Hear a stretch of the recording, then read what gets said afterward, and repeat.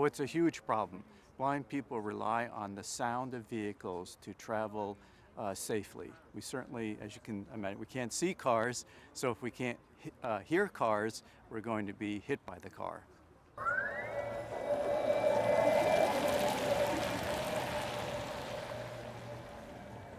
At first, we were very skeptical that this was really a problem, but as we did our own tests and brought in these cars and tried to see if we could hear them in time to avoid an accident, we discovered we could not. And that's when we started to bring this to the attention of automobile manufacturers, to governments, and then eventually to the United Nations.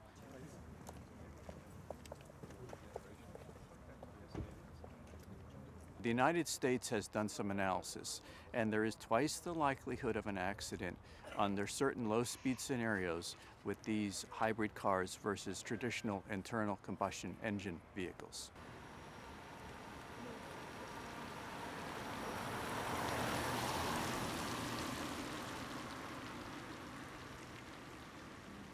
We believe that the best solution is to add an artificial sound, a small but safe level of sound, so that sounds like a car traditionally has sound that's recognizable and provides the safety that we've always had with the sound of vehicles.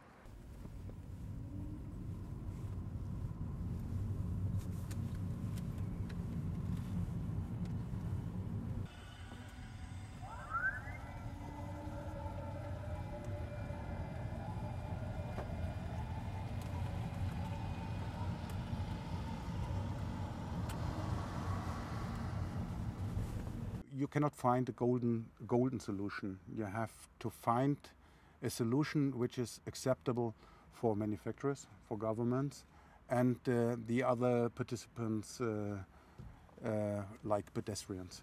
Nobody should be annoyed, and the solution should be a big benefit for the pedestrians. It shouldn't increase the costs of a vehicle, and as I mentioned, should have no negative influence in the environment, for the environment.